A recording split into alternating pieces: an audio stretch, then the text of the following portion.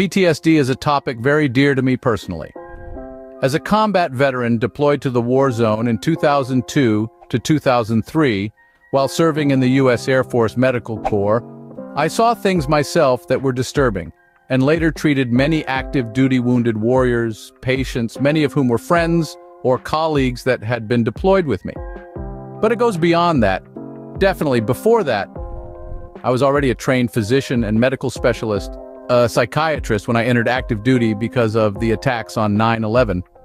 So I had the training and had seen and treated patients with this disorder.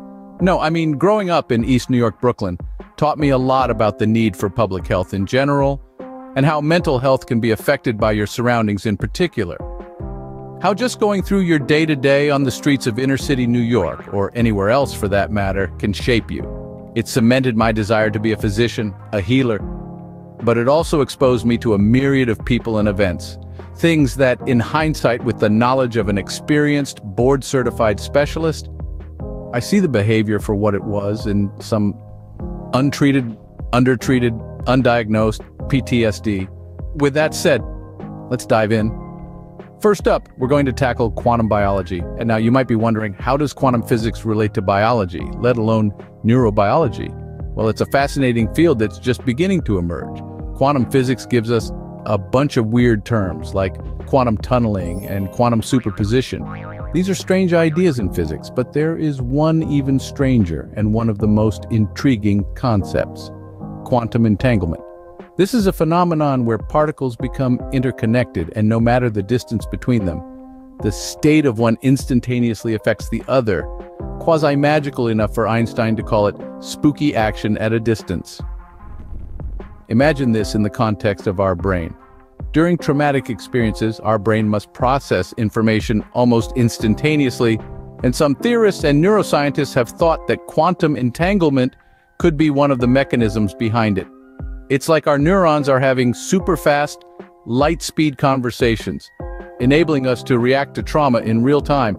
And if we can understand this better, we could potentially find ways to intervene and manage the neural communication, hence the trauma response.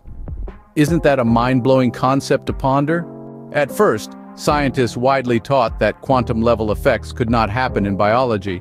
Yet, one of the leading founders of quantum physics, Erwin Schrödinger, yes, the guy with the cat he put in a box, wrote a book asking the question, "What is life?" A small book with a big question even now.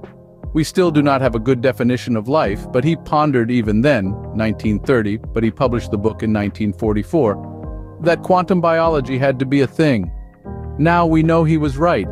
From how plants capture the energy of the sun in their chloroplasts to how mitochondria in our cells capture red and infrared light transmitted through the body, how electrons tunnel and skip time-space from one place to another, along an electron chain in our mitochondria, and ultimately provide us the energy of life. If you have been a patient of mine, the likelihood is high you have heard about these little things in our cells, in the context of your neuropsychiatric symptoms and focus of treatments. Mitochondria transduce and convert the energy stored in carbs, proteins, fats, and ketone bodies into the energy needed to power you biologically. These quantum electrical effects happen 24/7 all day, all the time since before the moment we are conceived, in every cell of our bodies. These little subcellular organelles respond to specific dietary changes and forms of exercise. They reproduce, dynamically changing in size and number. They dynamically multiply the strong and weed out the old and weak among them. They are increasingly thought to play a significant role in cancer, metabolic diseases like diabetes and obesity, neuropsychiatric disorders like forms of depression and anxiety, neurodegenerative diseases like Alzheimer's and Parkinson's, and neuroinflammatory diseases like multiple sclerosis, MS. They're now known to play a significant hub-like role in the immunity we are all born with, and genetically programmed to have innate immunity, and are central to how we regulate our cells by the cellular self-policing that is supposed to naturally happen, which sometimes goes wrong, and that's one of the links to cancer. Feeding, exercising, nurturing, and working with and not against these built-in power generators is critical for most disease processes and for the care and well-being of our overall health. Heart, lungs, gut, immune system, and brain, to name just a few. But they are everywhere, and everywhere are essential for proper cellular functioning and defense. So aside from the relationship of mitochondrial function to the immune system in the context of PTSD, which we will go into a bit deeper later, and its relationship to metabolism and diet, we also go deeper in a bit on this too, there have been numerous studies demonstrating that on the one hand, having a certain genetic predisposition towards PTSD can be associated to your mitochondrial DNA. Yep, we have DNA in our cell nucleus and separately in our mitochondria. And these two interact in the daily business of cellular life. All the time. Frankly, it's essential to staying alive. On the other side of the equation, studies have shown specific changes to mitochondrial function as a response, and at times, a maladaptation to chronic stress and PTSD. So again, taking care of these subcellular organelles is crucial to our overall health, but especially if you suffer from PTSD. Next, we delve into the neuroendocrine system. This intricate network is a true testament to the marvels of the human body. It's where our nervous system and hormone system meet and interact. Key to this interaction is the HPA axis, short for hypothalamic pituitary adrenal axis. Under normal circumstances, the HPA axis helps us regulate our stress response, allowing us to adapt and respond to life's challenges. However, in people with post-traumatic stress disorder, this axis often becomes dysfunctional, leading to a heightened stress response and a host of related symptoms. This could be due to the fact that the intense trauma experienced disrupts the normal functioning of this axis. It's like a car's accelerator getting stuck. The result? A body that's constantly in high stress mode. Imagine the toll that takes on your body and mind. Targeting this could be a game changer in PTSD treatment. Ever heard of the fight-or-flight response? This is a primal reaction our bodies have to perceive danger. It's managed by our autonomic nervous system, which has two key components: the sympathetic and parasympathetic systems. They work together to maintain balance, or homeostasis, in our bodies. But in individuals with post-traumatic stress disorder, this balance often goes awry. Their sympathetic system, which governs the fight-or-flight response, is frequently in overdrive. It's like being in a constant state of high alert, ready to fight off a threat that never comes. So, how can we restore balance? Enter mindfulness. Rooted in ancient Buddhist philosophy, mindfulness techniques encourage us to focus on the present moment, to breathe, to exist. This can help calm the overactive sympathetic system, promoting relaxation and balance. Mindfulness, it seems, holds a key to restoring balance. Let's not forget the immune system. It's not just about fighting off colds and infections. It plays a pivotal role in our overall health, even in areas you might not expect, like mental health. In fact, research shows that inflammation markers are often elevated in individuals with post-traumatic stress disorder. This suggests an intricate dance between our immune system and our mental well-being. Think about it. When you're physically sick, don't you often feel down or anxious? It's not a coincidence. Your immune system and your brain are in constant communication, and when one is out of sync, it can throw the other off balance. In the case of PTSD, this could manifest as heightened inflammation, which in turn could exacerbate stress and anxiety symptoms. So keeping our immune system in check with a healthy lifestyle and possibly anti-inflammatory treatments could be key in managing PTSD. Inflammation, it seems, plays a bigger role in mental health than we thought. In the digital age, information theory offers a fresh perspective. Imagine the human brain as a complex computer, constantly processing information from our environment.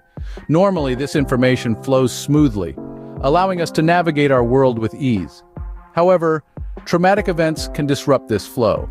They act like disruptive information packets, overwhelming the system and leading to a kind of system crash. This is what we often see in PTSD symptoms, the brain struggling to process the disruptive information from the trauma. The individual might experience flashbacks, nightmares, or even physical symptoms like heart palpitations. These are all signs that the brain is stuck in a loop trying to process the traumatic event. By understanding this, we can start to see PTSD not just as a psychiatric disorder, but as an information processing problem. Understanding this could offer a new perspective on treatment. From an evolutionary standpoint, could PTSD symptoms be maladaptive traits that have persisted? It's a question that challenges us to look at PTSD through a different lens. To break it down, evolution is a process of change and adaptation over generations. Maladaptive traits are characteristics that were once possibly beneficial but have become harmful due to changes in environment or lifestyle. Think of it like an outdated software program without the necessary updates. Now let's apply this concept to PTSD. In prehistoric times, heightened alertness and rapid response to danger were survival skills.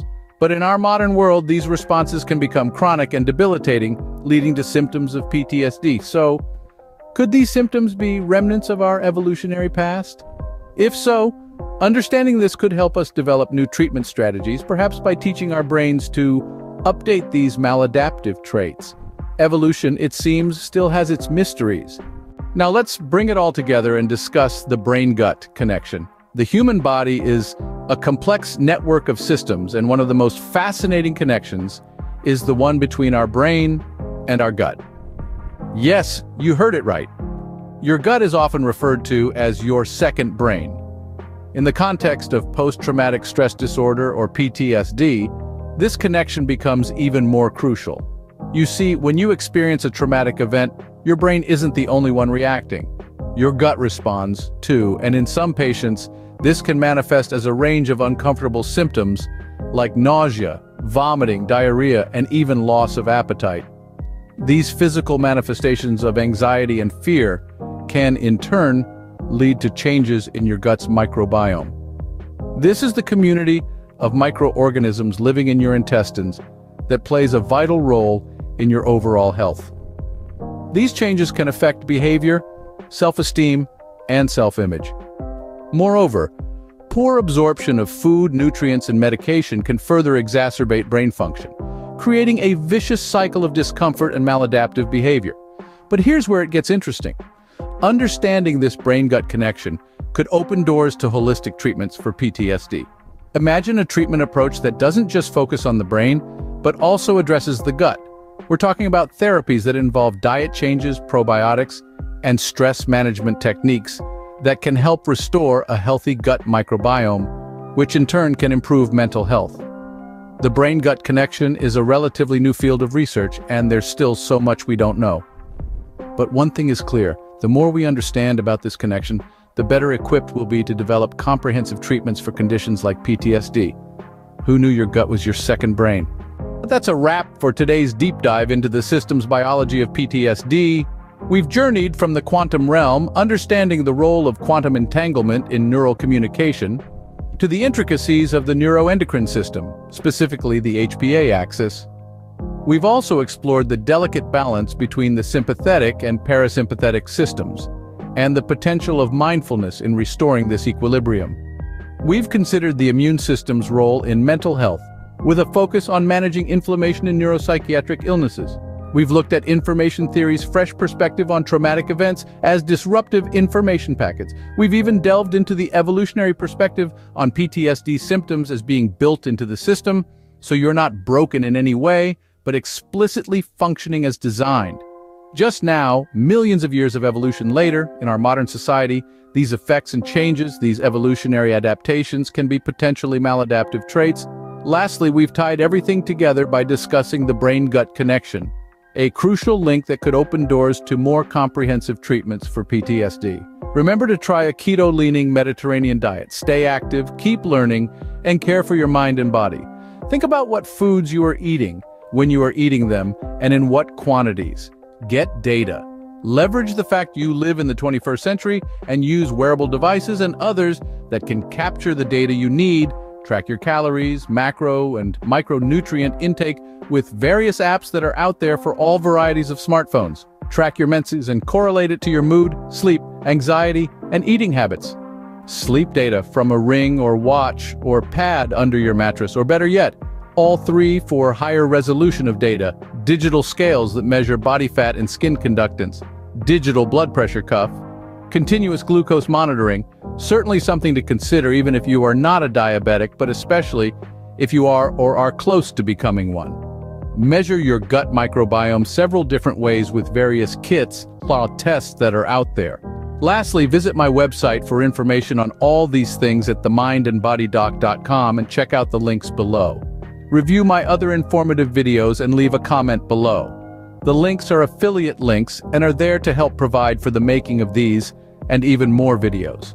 I'm also looking to get some discount codes for my viewers and patients, so look out for those in future videos. Ask any questions and leave constructive comments. Ask me anything. Until next time, this has been Dr. Desiderio Pina, the Mind and Body Doc, asking that you stay curious and healthy, and above all else, be happy.